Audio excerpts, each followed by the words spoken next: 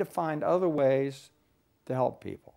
If people's consumption is inadequate, we need, I will support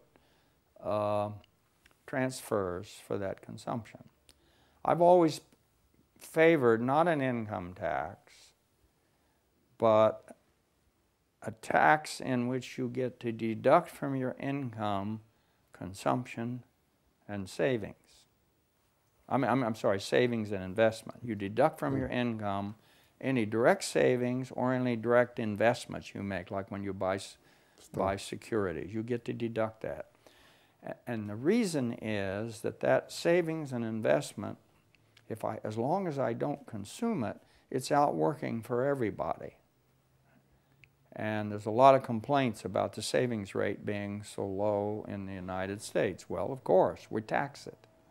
If we tax income, you're also taxing saving. And that could be a negative consumption tax.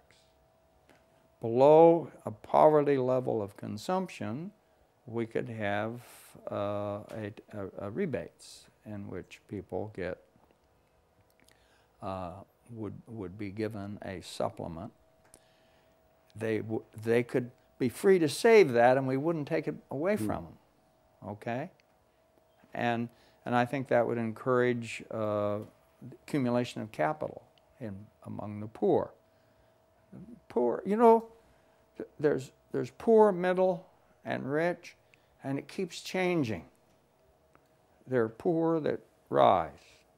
There are people that are higher up and they get into difficulties and they fall into the poor class. That's not a static distribution. That's constantly changing.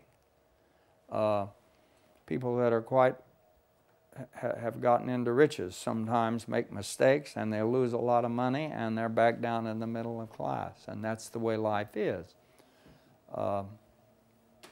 So that's the way I would deal with a long-term problem, and I would stay out of the business of trying to help people through housing.